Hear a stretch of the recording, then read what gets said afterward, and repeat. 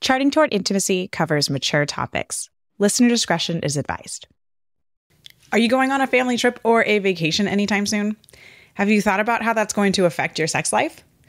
A lot of times we hear advice about vacation sex and about how awesome it is. But a lot of times that advice has nothing to do with big family trips that involve sharing a house with lots of people or a room with lots of kids in it. That is what we're going to be talking about today: family vacations and your sex life. Welcome to Charting Toward Intimacy, the sex and intimacy podcast for Catholic women. My name is Ellen Holloway. I am a Catholic speaker and coach who specializes in sex and marital intimacy, and I am on a mission to help you actually enjoy and desire good, holy sex with your spouse. And today, joining me is my awesome, semi-regular co-host, Kathleen Chavanis. All right, vacation sex. It is that time of year. We're going on vacations. It really is. Oh, yeah. We have like so many trips coming up.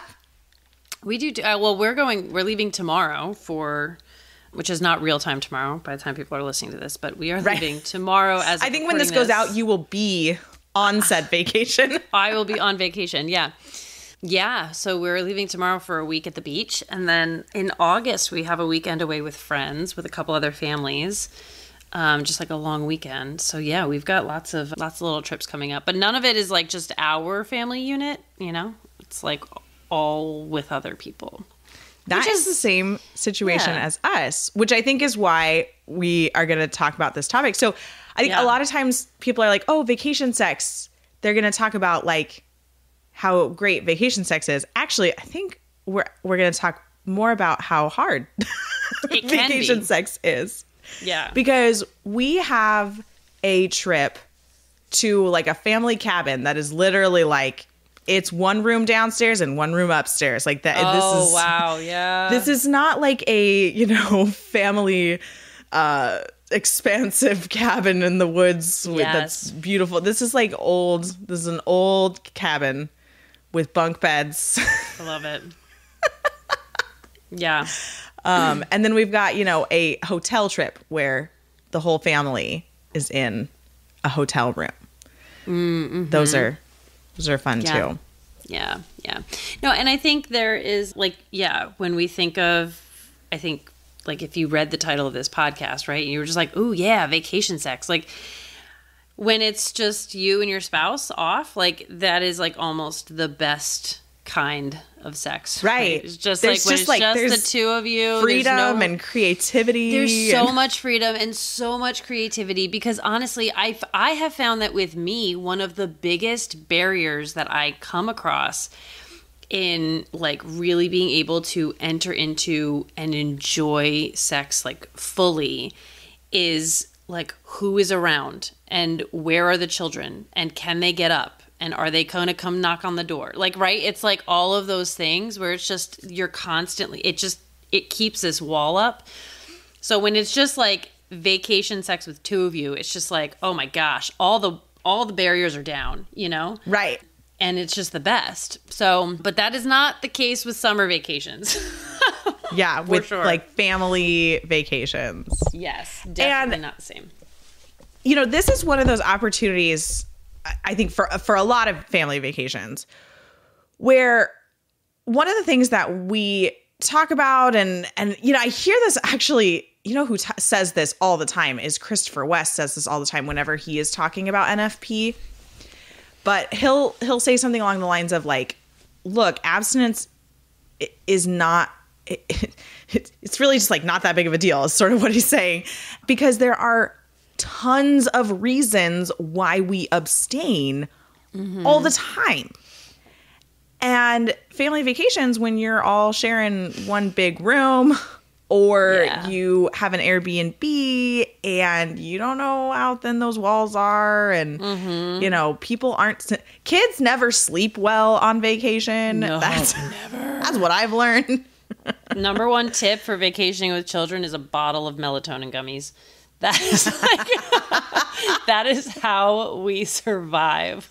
You thought you were going to get tips about vacation sex, Actually, you're just getting tips about vacation sleep. Yeah, vacationing in general. Yeah, with children. Yeah, melatonin gummies all the way. But yeah, I think there's a lot of cases where your family vacation, your family trip is not going to involve sex. There's just, there doesn't really seem like there is a way. Yeah. Now, one thing that I would like you to consider for your family trip, if this is like an extended family trip, is plan a night where like the extended family that you're with takes care of the kids and you have date night, and maybe go and get a cheap hotel room for that night, or even just like a few hours, like totally worth it. Yeah. Or see if maybe like there is something that you can plan for, let's say it's like grandparents or maybe like aunts and uncles or whatever. Like, hey, how about you guys take all of the kids to this thing today? You know, maybe there's a zoo near where you're vacationing or a water park or something. Like, can you take the kids there today? And then you guys, you and your spouse hang out at the Airbnb. I'm just imagining like a big family gets an Airbnb. I mean, the like vacation that we're going on is with my in-laws. So it's like my mother and father-in-law, my sister-in-law and her family and kids, and then my other sister-in-law. So it's like, it's a full house. It's a lot of people. There's like 8 kids in the house, right? There's 2, 4, 6, 7 adults. Like, it's a big house. But one thing my mother and father-in-law always say is every couple has a date night. So we will watch the kids if you want to go out. And it's just, and it's not like, you know, we can't go do an overnight, but just to get out. And one thing we really started considering more is a date morning, not just a date night. Because a lot of the times kids on vacation, by the time nighttime comes around, they're getting crabby, they're overtired. And you just are worried while you're out that like, oh no, like the kids, like, are they okay? Like, are they acting up? Like, should we hurry up and get back? You know, but if you do a date morning when everybody's fresh and you don't have to worry about them, you can go get breakfast. You can like, you could do whatever, right? That is a really great thing. And just a way of remaining connected throughout that week or however long you're vacationing, if sex is not something that's really possible or feasible, to have that one-on-one time. And I think we've been kind of realizing that in general, that, yeah, like sex is less of a pressure and less of a timed need if we are just remaining connected and getting like husband-wife time separate from the kids. That is building that intimacy. Right. Outside of the bedroom that we talk about all the time. Like, because sex should be a fruit of a deeply intimate relationship. It shouldn't be the glue that's holding your relationship together. And so, like, really in a healthy marriage with a healthy sexual relationship, a week-long family vacation where sex is off the table, even if it's during a time when sex might typically be on the table, you know, maybe you're trying to avoid and your family vacation happens to be during phase 3, like, this shouldn't break you guys. But you can be intentional about making time for intimacy that isn't sex, but also you can be intentional about like finding a time to have sex on vacation. You just might have to get creative. Like, even in the morning, like, you can get a hotel room during the day. And actually a lot of hotels will like give you a steep discount. Like, if you're just like, I just want a hotel room from like 8 to 3, right? Yeah. Like, I want this midday hotel room. Like, they didn't sell that room last night. They would love to make an extra $100, right? And so you don't have to pay the $250 or whatever. I feel like hotel rooms are so expensive now. No, seriously. They really are. But like, that might be something really, really great for your marriage. But think about like, okay, if we go out to dinner, we're going to spend $100. Like, what if you spent that dinner money on a hotel room? That's a really good idea. Something I didn't really ever consider before. It's an idea. I've never actually done it, but we haven't gone on a ton of like big family trip. This is like this summer. Yeah. It's like one of the first where we're like doing these like family trips with the kids. Because our kids are like getting old enough now to actually do said kind of things. Yeah. No, we do these vacations twice a year, every year. Woohoo. Every year. Yeah. So it's a lot of vacation time with other people. But it's great. These vacations can really be that opportunity of thinking about intentionally building intimacy in ways that aren't sex. Mm-hmm. And thinking about, okay, how can I love my husband in this situation? We like talk about love languages all the time, but like this is a great opportunity to focus on his love language. Because like you're on vacation, you're outside of like your normal needs. Yeah, you've got other things to balance. I think a lot of times moms are like, feel like vacation is more stressful than just like daily life. I feel that.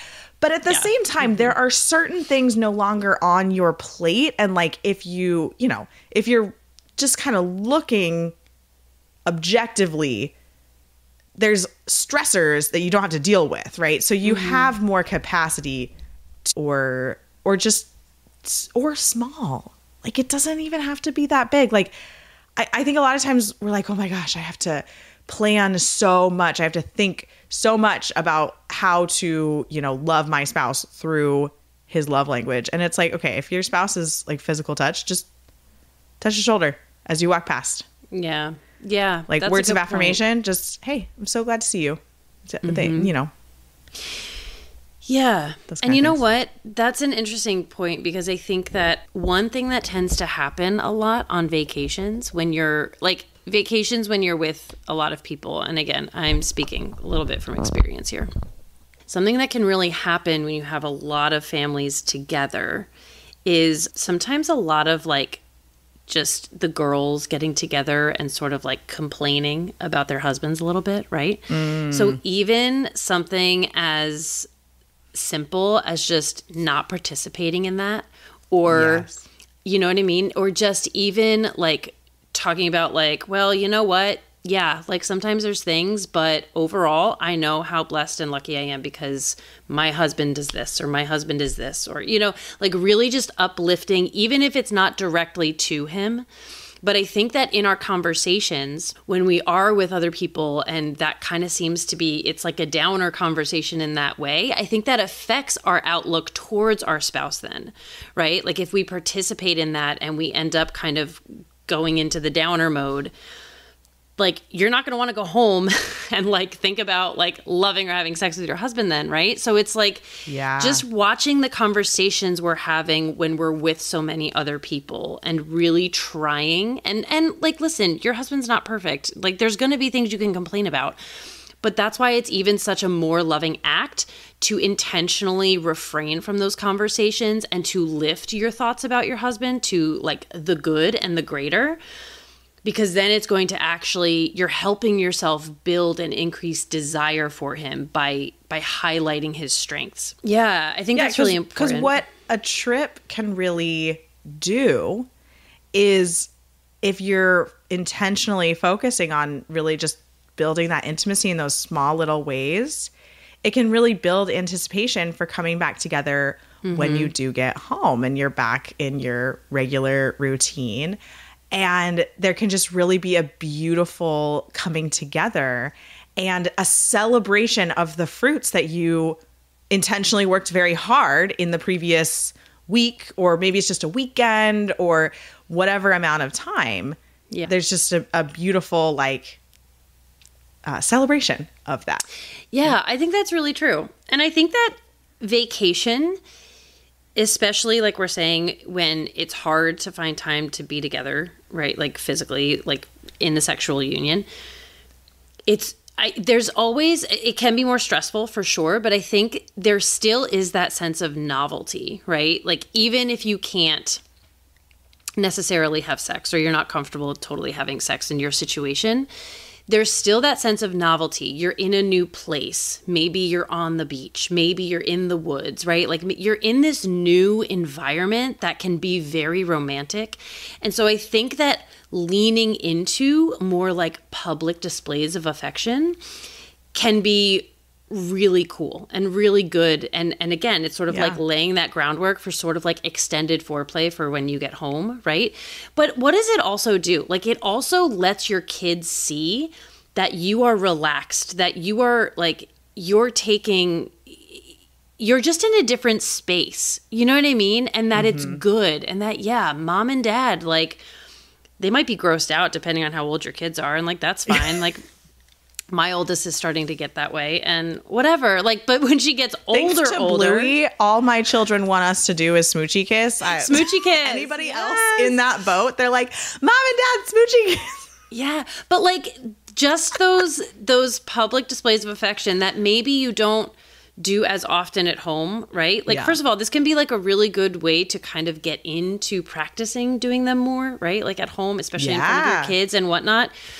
But it's also just an example to your kids that like, oh, wow, like mom and dad seem like really relaxed right now, right? Or like they're just like, they're like feeling totally in love right now. Like, and it's easier to do it when you're in those novel spaces, you know, when you're just, so I think really like you said, like a little more like butt tapping or whatever, or you know what I mean? Or just like leaning into those hugs, more kisses. More hugs, more kisses. Exactly. Just leaning into those ways of showing affection, even publicly, can be very freeing, I think, to just your mental state. And it's just building that sense of intimacy and that sense of desire for when you feel like it's a more appropriate time to actually get it on. Yeah. And on a completely different note, on more of just a parenting note, right? Vacations can be really stressful for children, depending on your children's temperament. And seeing mom and dad in love, comfortable, feeling safe can really help your children to feel safe and feel calm in like this vacation environment, you know, because like we think of a week at the beach and we're like, oh my gosh, like it's going to be great. But your 5-year-old, your 8-year-old thinks of a week at the beach. Oh, I don't have my bed. I don't have my toys, and I don't have the things that really make me feel safe. And like, I don't have the choices that I normally do. And right. Like vacation can be really stressful for kids. And those kinds of things, like mom and dad being safe and comfortable and in love, can really build that like, oh, this is fine. Like mom and dad are fine. I'm fine. And like mom and dad are this solid rock for me. I'm fine. Yeah. Yeah. That's a really good point. I like that. We'll be right back with the episode in a moment. How's your sex life? No, really. How is your sex life? Is it fulfilling, enjoyable, and intimate? No? Trust me, you are not alone if your sex life is not what you'd like it to be. But listen up, it does not have to stay that way. You can have the sex life of your dreams that is beautiful, pleasurable, pleasing to God, and just overall awesome. And you can start transforming your sex life today with the Catholic Sex Course for Women. In this course, we dig into your specific pain points, whether that's communication, sex drive and libido, mechanics, church teaching, or maybe mindset and focus.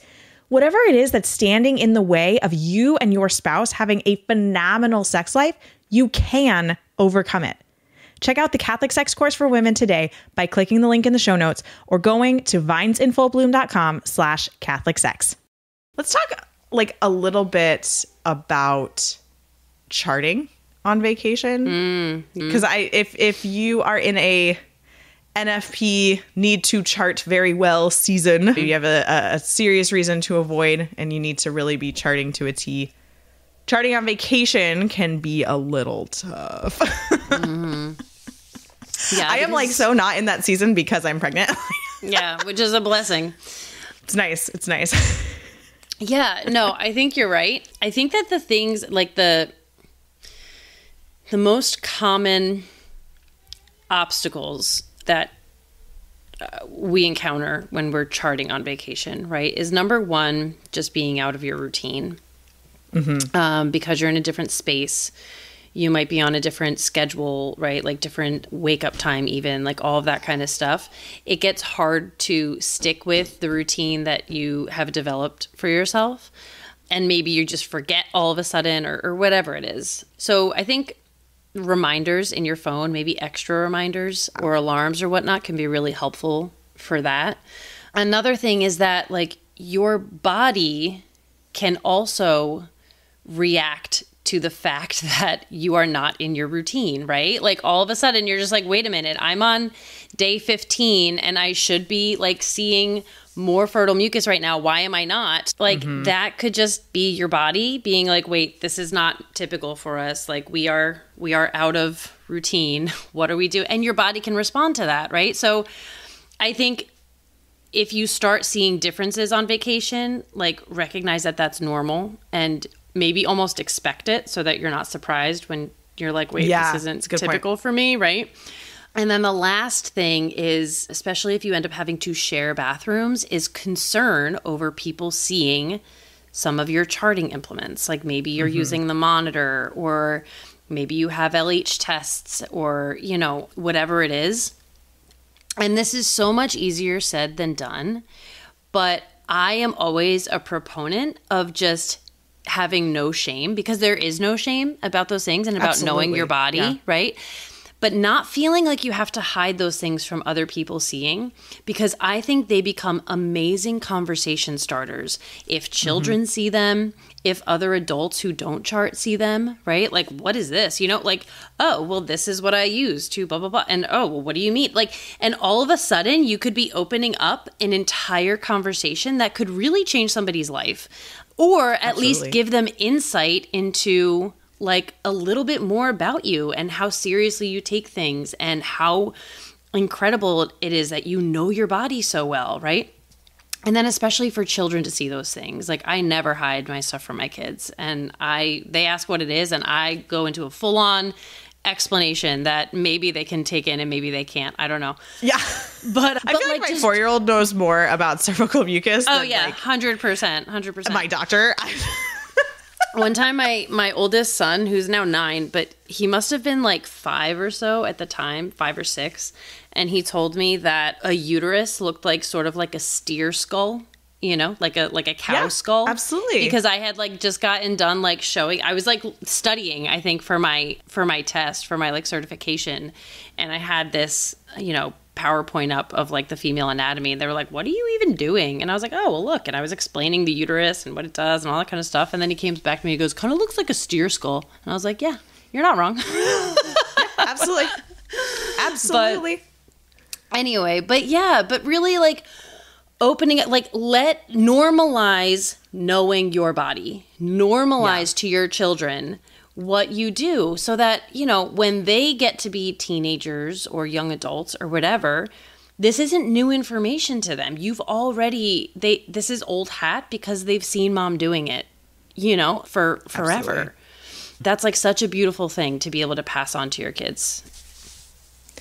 I think I just have a few more thoughts on charting and things like that when you're out of your routine is, like, don't let it take you by surprise. Like, if you're prepping for a trip, like, take a few minutes to just think about charting and when you're going to make sure it happens. Like, and just, like, allow that to be something that you think about and just, like, put on your mind. Because that, I think, is really what happens is we're so used to charting, especially if you've been charting for several years. Might be so used to doing it in your normal routine that you just like don't even think about it. But then you're on vacation, you're like, oh my gosh, how have I missed mucus observations for 2 days straight? I never do this, you know? So just like give yourself 5 minutes to think about it and be like, okay, how am I just going to make sure that I definitely do this? And like, I'm a big proponent of like phone reminders. Those can be really helpful, or, you know, or just like habit stacking. And it's like, okay, I'm not going to forget to brush my teeth on vacation. So how can I put the charting stuff with brushing my teeth? Like, or things like that. Right. And it's just think about it. Give it some thought. That can actually just eliminate a lot of issues. And then the other thing is a couple of days before you're leaving for vacation, figure out where you're at in your cycle. You know, if you've been charting for at least a few months, you're going to have a decent idea, just even a week ahead or less, right, of where you are in your cycle. Mm-hmm. And like, take note of whether charting is even necessary, right? Let's say you are going to be gone for a weekend and you are in the last couple of days of your cycle and a new cycle is going to start and you're just going to be gone for like 3 days. Do you need to take your charting stuff with you? Probably not. Like if if your period's going to start, like you know. Yeah. Mm-hmm. Or like, are you on a vacation where sex is not going to be possible? And even though you're going to be transitioning from that fertile phase to the infertile phase, sex is like off the table. Does it matter if you chart as diligently as you typically do? Maybe not. You know, and again, I'm a big proponent, like, chart well, get the good data, right? Especially if you're trying to avoid and you have a serious reason to avoid.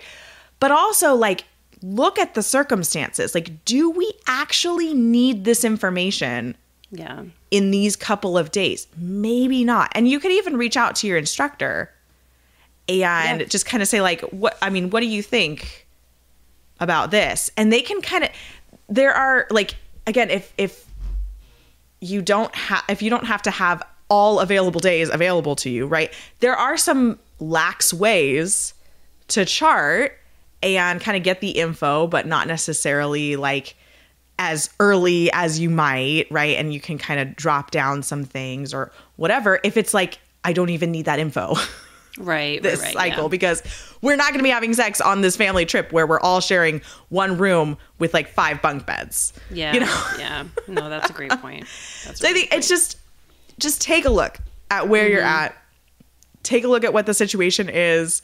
Don't let it be a stressor thing. You know, it's just, it's okay. And then also, like, reach out to your instructor as well, prior and then after, because let's say you did miss a couple of days of charting. Maybe you're gone for a long time and your chart is just like not as full as it normally is.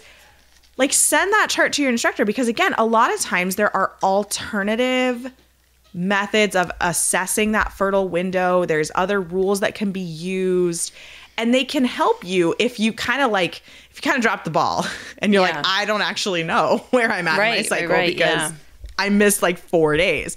And it's like, they can help you get back on track and figure out where you're at in your cycle. So don't sleep on your instructor. Your instructor is there to help. Yeah, that's a great idea. And have a great vacation. Have a great vacation. Absolutely.